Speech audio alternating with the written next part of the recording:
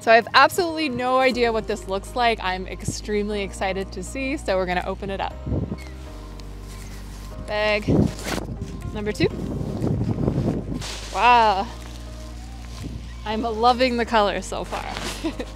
Looks, yeah, very different from the original Soul 10, Soul 1, which was red and black, which you can see right there actually. This is shades of blue and it is really nice.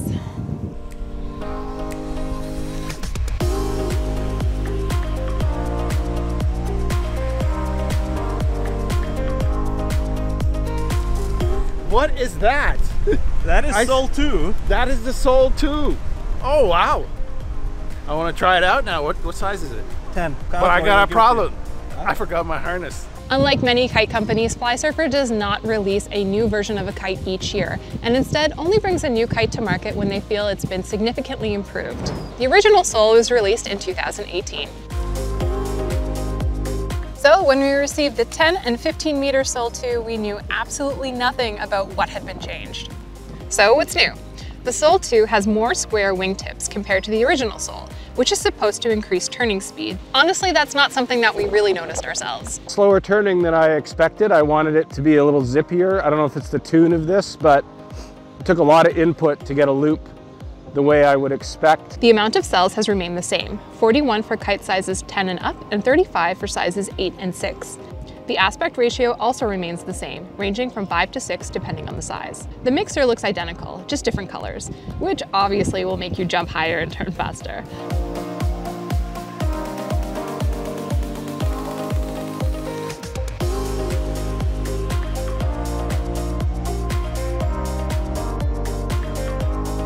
It was very similar to the old one. Even the long line set didn't spoil anything. It was still controllable, I could put it anywhere I wanted, I felt it all the time. It was perfect.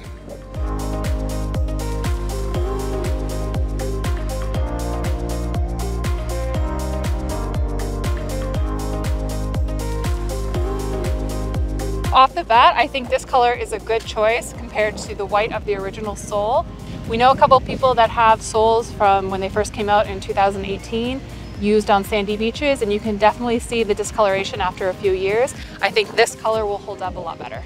The overall color scheme got mixed reactions on the beach. I personally really like it though. I'm not sold on the colors yet. Best looking Flysurfer kite in years, since the Bumblebee Speed 3, I would say.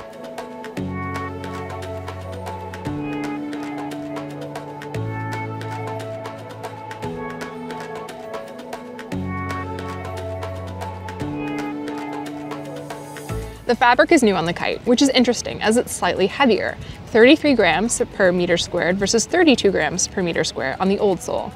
The biggest benefit of the fabric is supposed to be improved durability, but sorry guys, we're not going to be testing that in this video. What is interesting is that over the years, Flysurfer has shied away from super light materials like what was used on the Speed 2 Silver Arrow and moved to heavier, more durable fabric. For the average kiter, this makes sense. The leading edge bridle connection points have been reinforced, and the same goes on the trailing edge.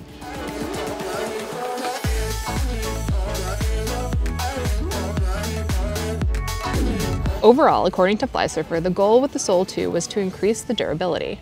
Some internal construction changes are supposed to lead to faster inflation as compared to the Soul 1. That didn't particularly stand out to us, however, we do tend to pre-inflate our kites given that we launch from a wind shadow. Overall though, the faster the kite inflates, the better, as less things can go wrong. The bridles look solid, they're a little bit thinner than last year, but I like that they're still thick enough so they don't tangle too much. The craftsmanship, it's perfect. I just finished a session on a 15 meter SOUL2. I also own a 15 meter Soul 1.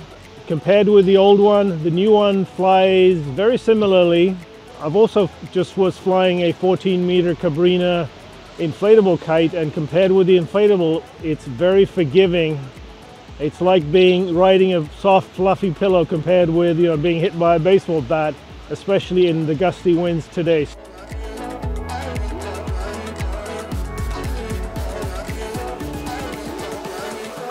The 15-meter Soul V2 feels more or less the same as the original Soul. I would say it's a little bit more polished. It does sit rock solid in the skies, a little bit more stable. But yeah, more or less the 15 V2 and the original one feel exactly the same way. They're comparable. I would say maybe the newer one is a little more sportier, I would say.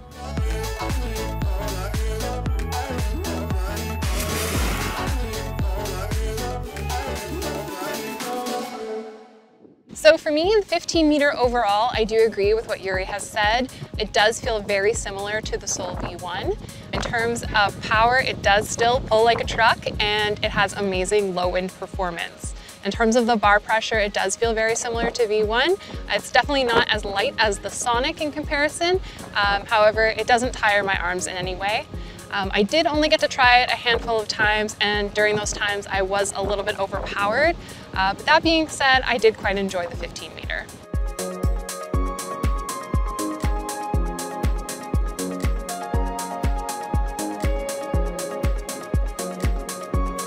So this was a nice mini session on my 10-meter Soul. Excited to see the difference between 10-meter Soul and SOUL2 back to back.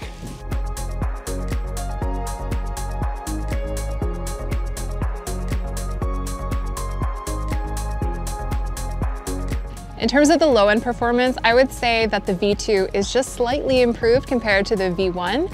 I was lucky enough to get a really nice foil session in light wind, about 6 to 9 knots on the new 10-meter SOUL2, and it was pretty awesome. I had no issues, I did not feel underpowered whatsoever, and I never had any fear that the kite was going to fall from the sky. So yeah, I would definitely trust the 10-meter as a great low-wind kite.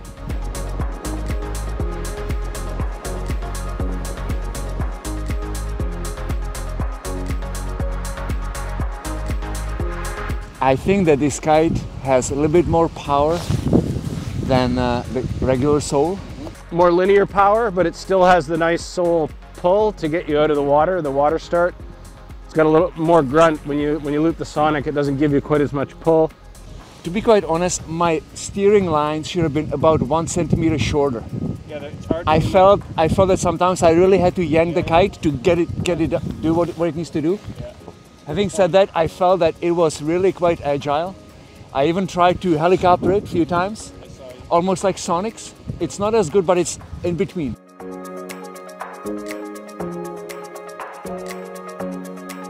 The 10-meter Soul V2 feels less like the original one and more like a 9-meter Soul, actually. It feels more like an LEI. I felt that there was definitely more bar pressure.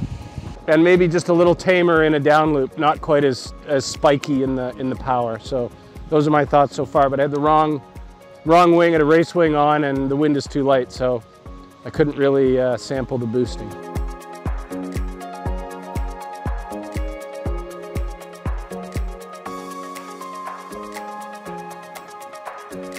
So when it comes to high wind performance, the SOUL2 handles strong winds very well. 10-meter Soul is one of my favorite sizes.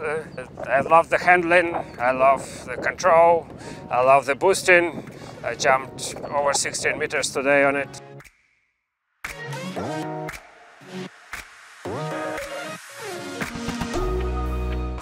When it comes to handling, personally, I don't like a lot of bar pressure, and I find the Soul to be quite comfortable. It's about medium range, not as light as the Sonic, for instance, but it's comfortable. You can feel the kite and the feedback is pretty direct, obviously more so with the 10 compared to the 15.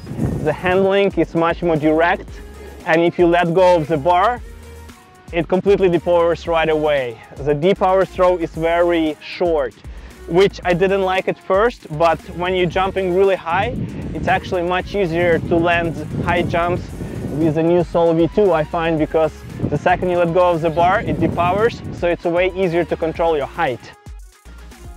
So that speaks to the range of the kite. If you really wanted to have a one kite quiver, you could do it very easily with the Soul 10-meter V2, if you wanted to.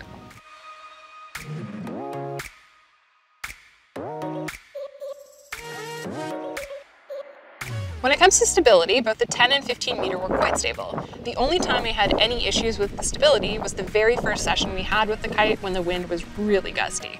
If I let the bar out, there was some minor tip collapse. Given that foil kites generally don't like gusty wind, this isn't overly concerning for me. Put it another way, when it comes to foil kites in gusty conditions, the V2 Soul feels very safe, which is important to me. I had no problems with stability. The only thing I noticed is that wingtips sometimes fold. They don't fold too much, they recover right away, but they do fold. On the version 1, I didn't see them fold at all, or maybe very rarely. So I really appreciated being able to ride in the gusty wind and not being beaten up by the wind. That was the nice feature of it. Relaunching the Soul V2 is extremely easy as it is with the V1. I had an instance where I had to relaunch in extremely light wind. I honestly didn't even think it was going to happen, and it did. Between Yuri and I, we both relaunched it a couple of times, and we witnessed our friends relaunch it, and there was really no issue with it. There are some differences compared to the Soul 1. However, the flying characteristics are still pretty similar, which in our opinion is a great thing. The improvements to the Kite should help with the overall durability and longevity of the Kite. I like it. I'm definitely going to get one. I'm going to get a 10 meter because you know what? The Soul, and especially the Soul 2, does really well in gusty winds. On the record, off the record, I would keep my Soul 1. I would probably, because I'm used to it, but I think that I prefer Soul 1 to this Kite. However, I love the fabric. I don't know if it's the same, but it seems to be crisper, nicer, lighter. I'll definitely be looking for one. So there you have it, our review of the Soul 2. Let us know what you think, and if you're interested in trying this Kite in the comments below. Thanks for watching.